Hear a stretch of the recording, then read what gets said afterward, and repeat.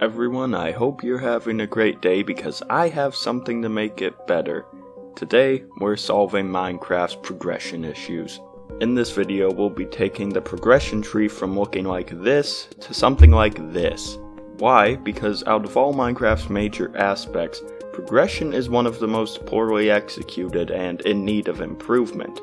But this video isn't going to be me complaining about these problems. I'm going to be going over how Mojang could actually solve them. I'm going to be going step by step through how Mojang can actually realistically tackle improving Minecraft's progression and applying it in actual updates that could be developed over the course of a few years. This is a long-term plan, a roadmap of sorts, one that would ensure that the community, or at least most of it, stays happy with Minecraft updates and Mojang. So in other words, we need this video to make it to Mojang, so make sure to share this, spread the word. That's what I'm asking for, as your part to help improve Minecraft. So without further ado, I give you the master plan. I want to start off by saying that there's no harm this plan can do. Just as with most of current Minecraft, it doesn't force much upon the players. It also fixes some of the game's glaring issues and provides more adventures and way to customize your gear to your playstyle for those who want to do that, because Minecraft is ultimately a lot about having freedom to do what you want and play how you want. Essentially, this plan is a win-win-win. Mojang would have a proper roadmap for the game's development's longevity and wouldn't have to deal with as much hate from the community. The community would be happy with great updates, and the game itself would improve drastically. There's no reason to not follow through with this, aside from it probably taking many years to develop, but as far as we know, we have plenty of time for Minecraft's development. So, more or less, this is Minecraft's current progression tree. But there's a problem here. It doesn't look anything like an actual tree. We just have a bunch of one-off dead-end paths, and then the main one linear progression line. This is not ideal. There's a reason that so many popular games have progression trees with actual branches, where one adventure can lead to another. Put simply, there is fun in variation, and that is a massive flaw with the progression. Every single path is one time. They're all dead ends that never lead or amount to anything greater. And people like to use Minecraft being an open world sandbox as an excuse to justify this current progression tree. But politely, they're dead wrong. All other popular open world games use the standard branching system. Why? Because that's what makes the game fun and interesting. Say you're in a large open world game like Zelda Breath of the Wild, for example. If you knew that every single quest that you could find was just going to be fetching a character some milk from the nearest store, or every single ruin was just going to be a simple ruin and nothing more, what do you think would happen? People would get bored and have no desire to go on adventures, explore, or progress.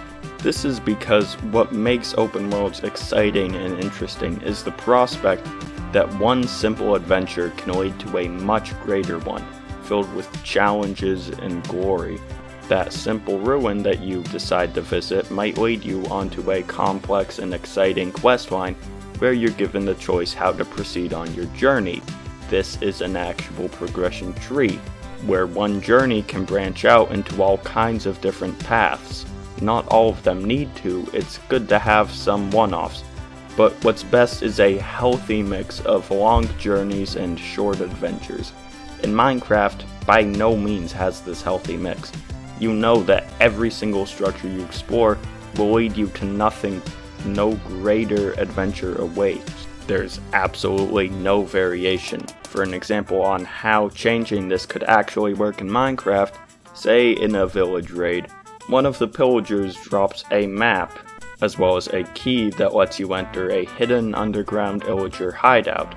But they also drop a map to a fort that contains the location of the pillager capital. Now you have something really intriguing there. You have the start of a grand journey where the player also gets a choice in what to do next. Another major issue with Minecraft's progression is the ending in quotations. The ender is not a very good way to end the progression. It has a set path where you just go from point A to point B to point C and so on. And in games like Terraria this makes sense, but in Minecraft not so much. Having nothing developed to come after the end can leave the more extrinsically motivated feeling empty, knowing that if they continue beyond this point, the game wasn't really developed with people like them in mind. If the ender isn't supposed to be the end of your adventures, then why is there nothing made to come after? Why is the progression chain in a game like Minecraft that's supposed to be all about giving the players freedom so linear with a set-in-stone ending that leaves the player with no choice in what they do, being forced to go in a straight line? So, because of this end update wouldn't just be some new ambience and mobs and biomes, though there certainly could be that as the end is in need of those, but there would also be another purpose here. A lot of people want more to do after defeating the Ender Dragon, for the game's progression to be extended, so that players who want greater challenges with greater rewards could have them. However, this wouldn't just extend the game's vertical progression, rather focus much more on horizontal instead. This is in the spirit of Minecraft, having more choices and more freedom to do what you like, and the end update provides the perfect opportunity for Mojang to do this. Say, add a boss in the Outer End Isles, one that has to be purposefully challenged by the player. Say the player needs to awaken the boss with an item that's crafted from various items throughout all of the new end biomes and structures added in this update. Then players have more reason to actually explore the end, but they don't have to if they don't want to fight this boss. Defeating this boss would of course need to yield a good reward, as the player has to progress pretty far to reach this boss.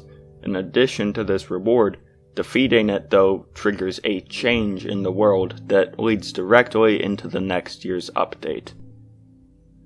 This boss in the Outer End Isles would not be the end of the game, in fact, far from it. After this boss fight, the main progression line ceases. Defeating this boss would trigger a rebirth of sorts. The door of possibilities would be opened, resulting in all kinds of new optional progression paths and branches. This would be a new era for the overworld and the player if they're up for the challenge. And no, this would not be like Terraria's hard mode where now suddenly every mob one-shots you.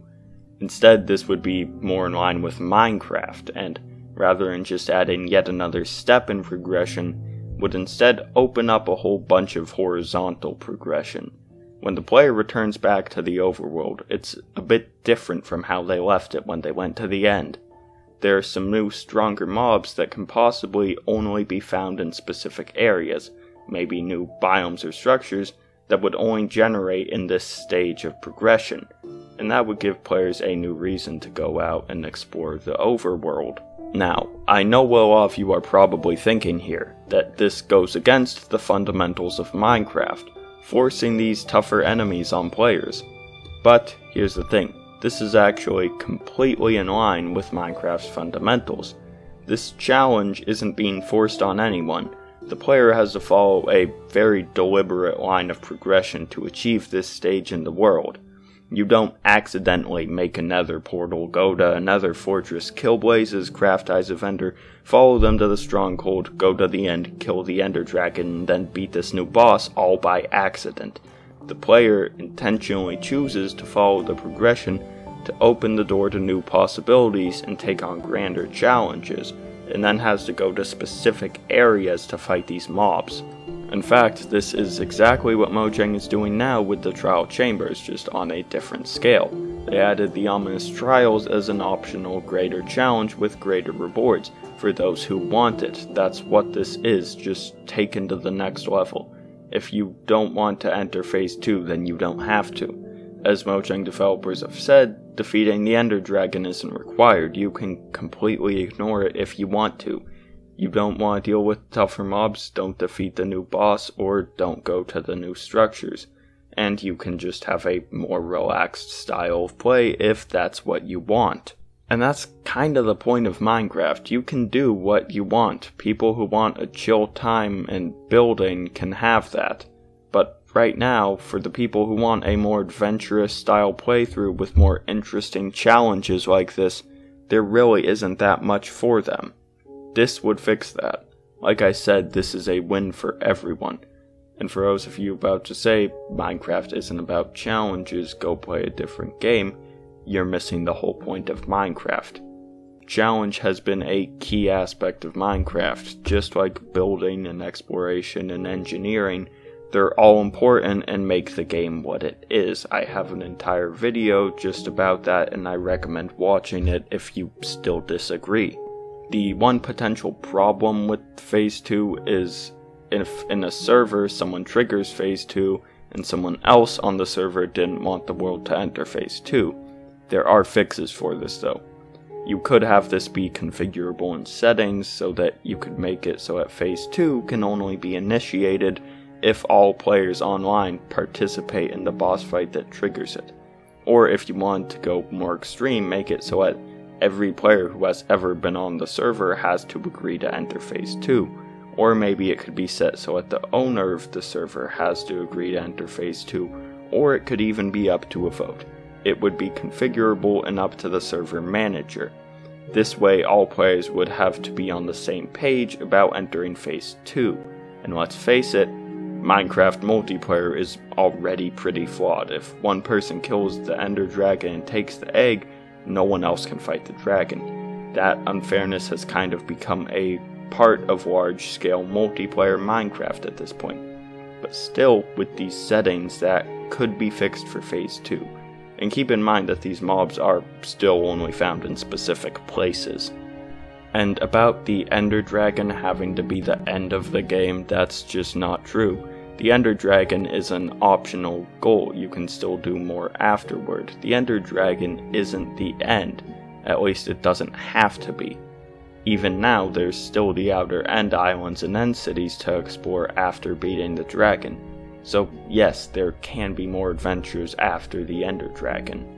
So basically, the purpose of Phase 2 is to offer greater challenges to those who want them, to expand Minecraft's progression in a meaningful and, most importantly, actually enjoyable way, and to add a new sense of mystery to the overworld that the late game players haven't felt before since they played Minecraft for the very first time, all while still maintaining the regular sandbox for those who want it. To address the final concerns with this, one of them is that if Mojang extends the vertical progression even just a little bit, then the already existing rewards of the prior horizontal progression will become obsolete. This isn't really true. A lot of those items will always be useful, even when the player has stronger armor than they could have had before.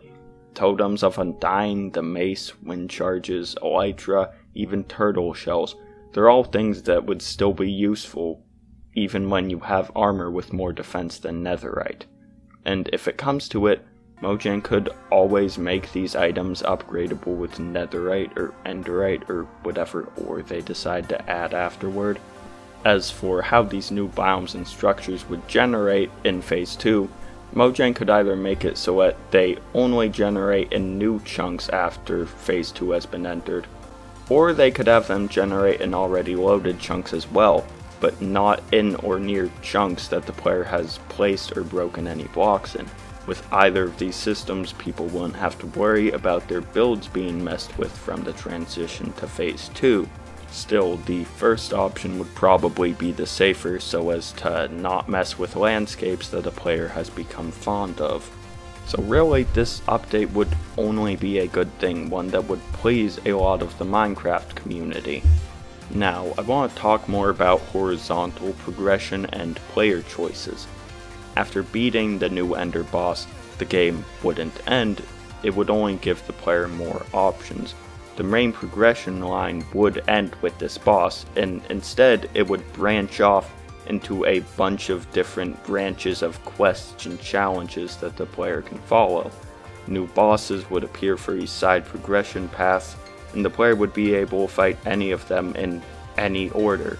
It's all their choice to decide what to explore and what to do, just as supposed to be the case with much of Minecraft. The only limit here is that some of these new challenges might feature some vertical progression by leading to another challenge, but it would mostly be horizontal, because what this does is create the sense that the player isn't bound by one already written path and ending like the Ender Dragon fight. Some people could call the new boss in the End Isles the new ending, but it wouldn't really be. Instead, the new real ending would be whatever the player makes it. And to continue on with giving the player more freedom to choose, currently in Minecraft, you really only have two options for combat play styles, swords or axes, and axes are only even viable on Java. The mace is more of a situational weapon, and tridents are also situational and sort of get obsoleted for combat once you reach netherite, because unlike swords and axes they have no tiers. So to give players more options, Mojang could introduce more weapons with tiers, as well as maybe add a netherite tier to tridents. This would bolster Minecraft's core values by giving the player freedom and choices. Players can already build what they want, so why not have them be able to fight how they want? To expand further on this ideology, Mojang could even add more magic options for the player. Say players can have an item called spell gauntlets. These can be suited to one type of spell, such as evocation, soul magic, etc. And those types of magic already seem to exist in Minecraft. This would just allow the player to use them. Because right now, in Minecraft, you're supposed to be able to be anyone the universe allows you to. And yet, the game shows that literal wizards and witches and spells exist, but you can't use them. It, to some extent, defeats part of the point of Minecraft. Getting back to the implementation, to give the player more room to specialize, spell gauntlets could only use spells of the category that they are suited to. So if you suit your gauntlets to soul magic, you can't use evoker spells. And then maybe you could wear 2 different types of gauntlets or have 2 in your hotbar, so that you could use up to 2 types of magic. And as for how spells would be unlocked, because this is actually quite important, you could maybe have some unlocked by using ingredients in some kind of crafting station. But also, there could be some really cool spells that can only be obtained from exploration, or in some cases spells that are only dropped from a specific boss, giving the player extra incentive to fight these new side bosses. As for how the player would improve their magic, this could be done by upgrading the gauntlets with ores. They could start with copper or iron and go all the way to netherite or enderite. The final sort of combat related thing here is armor upgrades. Say you could add 1 upgrade to each piece of armor. Breeze rods would give you a 15% chance to deflect projectiles per piece of armor. Heavy cores would limit the max amount of damage you can take per hit, starting with 9 hearts at 1 piece. With these sorts of upgrades, you could specialize your armor by mix and matching different upgrades for different scenarios, or putting the same upgrade on every piece of armor could yield a small bonus effect. What makes these different from enchantments is 1. You have to go and get an item to add to the armor. 2. They would be a physical part or attachment to the armor, maybe even resulting in a small aesthetic change. 3. These could offer special abilities more unique than those of enchantments. 4. Perhaps these could even alter armor stats, say making the player slower but giving more defense. 5. As mentioned, they would have small bonuses for using the same upgrade on an entire set of armor. So say you put breeze rod upgrades on every piece of your armor, instead of getting a 60% chance, you would get a 70% chance to deflect projectiles. With combat stuff aside, there is another thing that Mojang could add for Phase 2. This is what I'm calling the Blood Moon. Okay, I know that sounds ridiculous, but just hear me out, please. Once Phase 2 is entered, and a few normal nights have passed, every night there would be a, let's say, 10 or 5% chance of a blood moon happening. And yes, the name could be something completely different. It's the feature that really matters. On a blood moon, which only happens if enabled by a toggleable setting in options by the way, the player wouldn't be able to sleep. Additionally, all lights near the player would go out. This could either be done so that the player can just reignite the torches, or perhaps instead it could be made so that the lights don't come back on again until morning. It depends on how hard Mojang would feel like making it. If they want to go the extra mile in making this difficult, mobs could be a little bit stronger on blood moon nights. Basically, the goal is to have the player feeling a little bit weaker again and like they're their younger self playing old Minecraft, where the night seemed so much scarier. However, there would be a new item that could be applied to lights to prevent them from going out during a blood moon. Still, this item could be made so that it's only obtainable from Phase 2 mobs or structures. This way, with some time, the player could conquer the blood moon to some extent and make the event much less intimidating. Moving on, let's briefly talk about enchanting. The enchanting system is already okay, so base enchanting would stay the same, but there would be a new enhanced enchanting table that would have to be crafted with either enderite or netherite. With this, the player could enchant books or gear one above the level that's usually allowed, such as Protection 5 or Sharpness 6 for example. This would help to make enderite/netherite an extra unique or useful ore. There's another catch though. By this point in the game, most players have way more lapis than they need or can even use, so to help fix this and make the enchanting more balanced, enchanting at the enhanced enchanting table would cost a lot of extra lapis. But even with all of this, there's still one more issue that we need to solve. If a player dies in Phase 2, they could be reset by a much more extreme amount than they could in current Minecraft. But there are a few potential ways to solve this. One, make items so that they get put into a container when someone dies, so that they don't despawn but the player still has to go out and get them again. 2, add the Soulbound enchantment. When put on an item, the player will keep that item even when they die. To balance this, the enchantment would of course have to be very difficult to get, with it potentially being dropped only from bosses. In addition to this, the player could have a limited number of soulbound items. It could start out at only being able to have one, and then increase by one for certain achievements such as reaching the Nether, beating the Ender Dragon, or beating some of the new side bosses. And this increase would only occur the first time that a player beats the boss to prevent people from just farming this. 3, this one is pretty interesting, is the Soul Furnace. This would be a new block obtainable in Phase 2 that would, while fueled, allow the player to keep all of their items when they die. I know that sounds overpowered, but the fuel would deplete every time the player dies. And to fuel the furnace, you would need a new item called Soul Root that could be obtained from structures or very rarely found in patches in a new Phase 2 biome. The furnace would also require a large amount of diamonds in order to be fueled, or Mojang could have it require a different ore or item instead.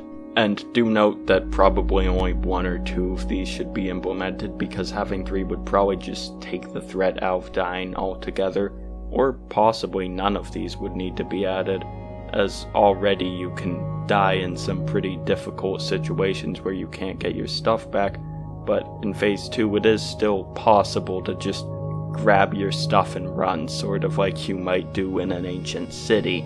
Now, finally, with all of these changes, players would have a vast open world with new challenges to take on if they want them, with different ways to defeat those enemies as well. Mojang has been starting to do this with things like the Trial Chambers and Mace, which is great. And then with this, those who really want to go above and beyond, they can unlock even more challenges by defeating the new boss in the Ender. With all of this new horizontal and a bit of vertical progression, the game could feel fresh again to older players who have gotten used to there being nothing new after the end cities. People with full max enchanted netherite on their old worlds will get a new sense of challenge again beyond what they're used to.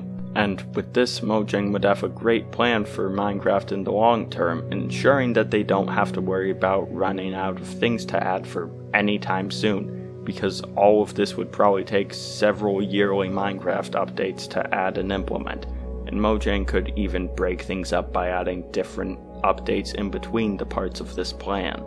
And notice that even with all of these new features, nothing is really forced upon the player. They can completely ignore Phase 2, the Ender, even the Nether if they want to. So no, it doesn't ruin or break Minecraft like so many people say updating progression would. This actually improves Minecraft by following a core ideal of the game, freedom. And of course, with this, Mojang could still add new building blocks and decorations for builders who don't want to fight, or new redstone components for the engineers. There can be something for every aspect of Minecraft here, not just one. But progression has gotten so little attention lately, by this point it's in pretty dire need of catching up. But I've said it before and I'll say it again one last time here. In conclusion, this plan is a win-win-win for everyone. Now, if you've made it all the way here, thank you so much for listening to this.